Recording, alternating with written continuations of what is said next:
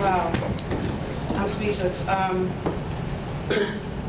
Once again, I'd like to thank my Jesus Christ.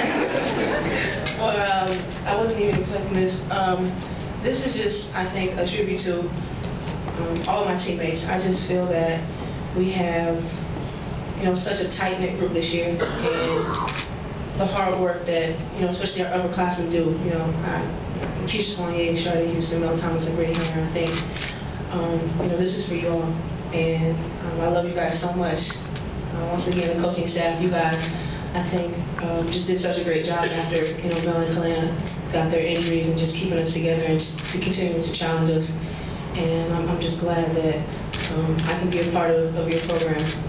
To the Big East, just like Coach just said, hopefully somebody from the conference will come out with the championship. I'm just so proud to be a part of this conference. Thank you.